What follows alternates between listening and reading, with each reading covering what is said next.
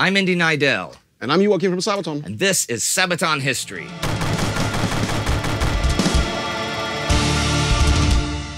Well, Metal Crüe, with riots of destruction, wasps unleashed, and the priest killing the maiden. This is a very controversial song. Yeah, but we're talking about history here. We gotta tell it like it is. It's war, it's brutal, and people are gonna be pissed off. When we have to stick to it. I think that's what you did here.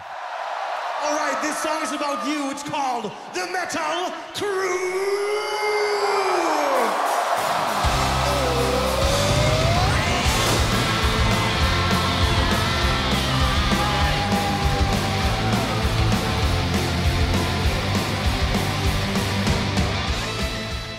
Okay, Metal Crüe. Metal Crüe. All right, guys? Hey. Are you ready to rock? Close enough. It was the old days, the do-or-die days, the days long before the internet and smartphones, before MP3s and streaming, mostly really even before CDs. The days when people gathered impatiently in front of small record stores, waiting to buy or just listen to the newest LP. And nights spent in packed clubs with sweat running down the walls. And speakers, of course, turned to 11. It was the 70s and the 80s when everything was louder than everything else.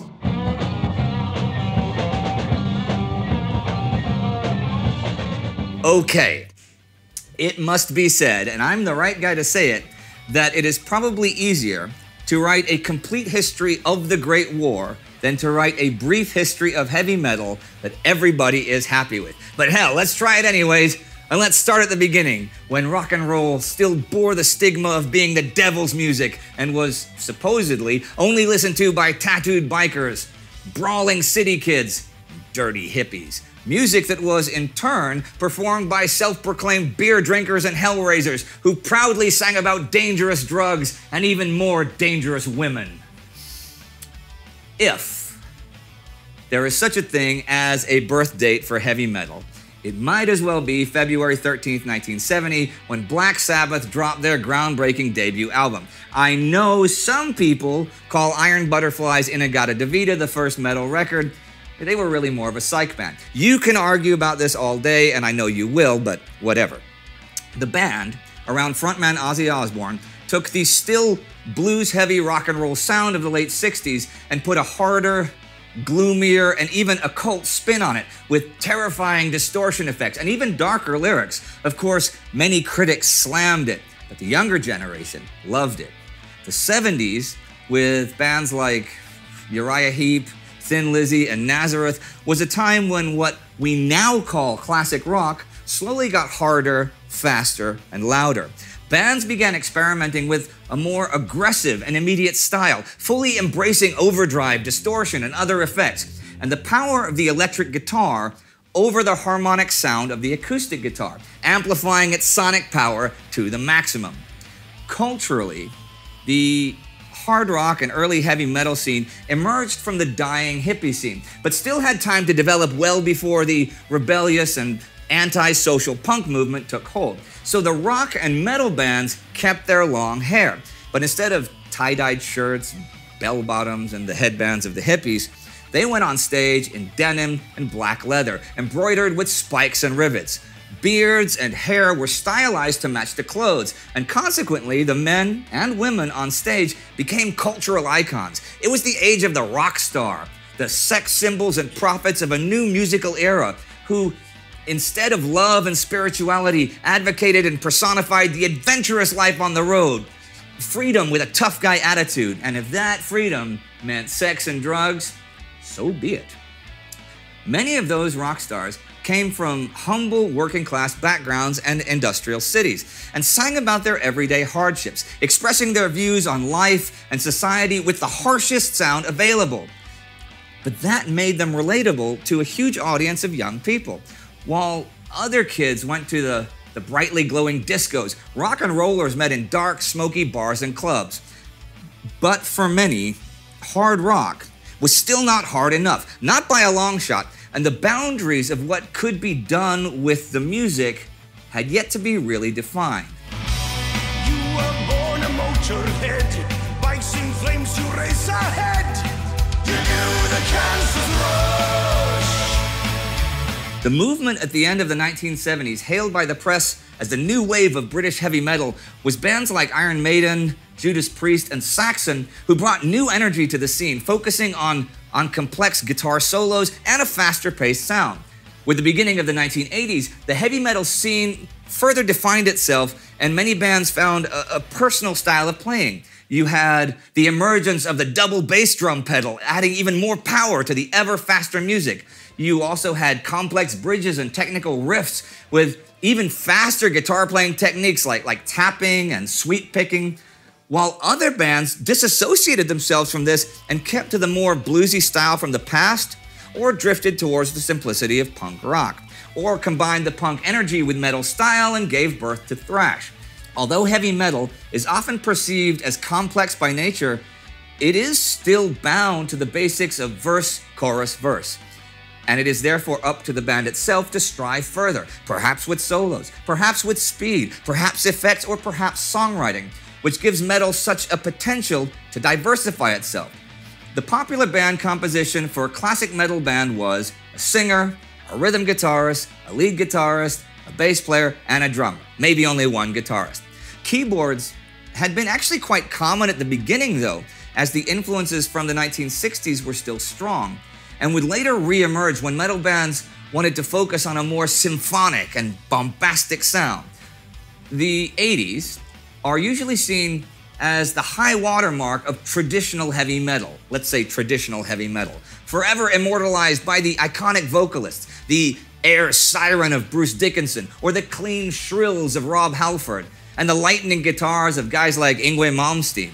More and more metal bands dotted the record charts, but also bands that were counted as metal, although were actually more closely tied to classic hard rock, like Guns N' Roses, who climbed the charts to #1, reaching ever more people and opening up the whole genre to the attention of a broader audience. Outside of its British birthplace, new heavy metal scenes with their own distinctive sound really emerged all over the world. In the US, in Germany, in Canada. Dio, Accept, and Wasp further continued developing classic heavy metal. Bands like Megadeth, Metallica, and Slayer strained the definition of traditional heavy metal to the maximum. Ever faster, ever more aggressive, with screaming guitars and smashing drums. Not just the sound evolved, so too did the lyrical content. And the heavier the music became, the darker the lyrics became as well, focusing on the underbelly of humanity, war, bloodshed, and the deep abyss that is the human psyche. The parental advisory sticker and explicit lyrics warning soon became proudly worn badges. But with fame and infamy came a lot of criticism from the media, politicians, pseudo-academics who needed a scapegoat for the evils of society. The extravagant stage shows of bands like Motley Crue or Kiss were prime targets for criticism from conservatives, and metal lyrics were seen as promoting Satanism, hedonism, misogyny, and violence. But it was always a back and forth, you know? Metal fans wanted to distance themselves from society, proudly displaying the horns, pentagrams, and other symbols, but the media loved to have someone to blame. And of course, ever since time began, bands portray a certain image to please and inspire their fans. Warrior sent to Milky Way, UFO shooting gamma ray, a riot of destruction. Now, in the 90s, many legends of the 70s and 80s took creative breaks or changed lineups, and new influences began to join the mix. Grunge had been under the radar in the 80s, but bands like Soundgarden and Nirvana exploded as the decade began, with a mix of metal, punk, and indie influences. But then suddenly, metal was mixed with alternative rock and even hip-hop or electro, creating what is known as nu metal, with a U, because 1990s. Actually, you know, guys, I remember people used to call it sports metal in the late 90s. I love that name. Sports metal is so much better than nu metal, isn't it? Anyhow, that music these days is often shunned by traditionalists as the bastard child and marked a low point with respect to traditional metal. Nu metal, though, love it or hate it, was in reality just a product of its time, of TV music videos and a lot of teen angst.